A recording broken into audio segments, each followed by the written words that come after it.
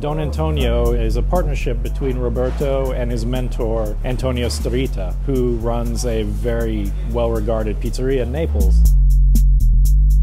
So here you're using the same dough as the pizza to make the Montanara. Just gently pressing it out, keeping air in the cornicione, poking some holes in there so it doesn't get too puffy when it fries, right? Yes. The scoop, it's essentially holding it down so it doesn't puff up in the middle, right? The Montanara is made for a long time. Many other people now follow him in that direction. The tomato will be more uniform. What happened, we cook over here and then we put the tomato, the sauce, and the smoked mozzarella and some pecorino, and then after we finish on top of that. What we do inside the oven, we let it dry all the oil extra. Ah, okay, so the oven cooks off the oil.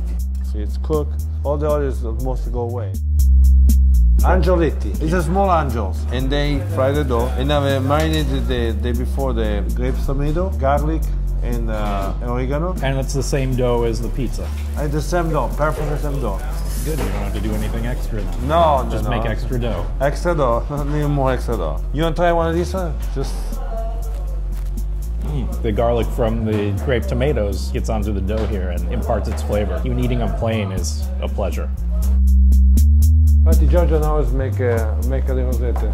So Giorgia was working with me at Keste, and back in Italy was stage with Don Antonio for a few months. I helped open one pizzeria in Delray Beach. And after she went back in Italy, stayed 6 months in Italy, go back and forth with Don Antonio, and now it's full time here, back here. Stretch the dough and put the pepper, the zucchini, and after she's finished inside the oven. Le rosette le mettiamo. Siamo stati, dove mettiamo le rosette? Si ricorda sul tagliere e non sul tagliere. Roberto said that she asked to join the family business. She's making a pizza called the racchetta. It's shaped like a racket. It's kind of open at one end. The handle is closed.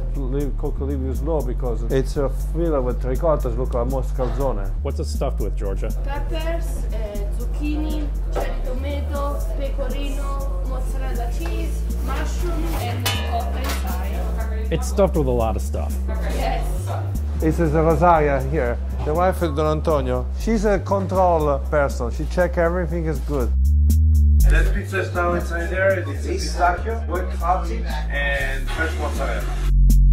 So we made the mozzarella here every day. That's mozzarella wrapped around con rucola and prosciutto cotto, they call it in Italia. Io sono Antonio Starita, pizzaiolo da 3 generazioni a mio figlio 4. Sono venuta in America per cercare di far assaggiare il prodotto napoletano agli americani. Non so se ci riesco. Speriamo bene. Welcome to Don Antonio, Adam. Hey, thank you. Very nice to see you back. Yeah, good to see you.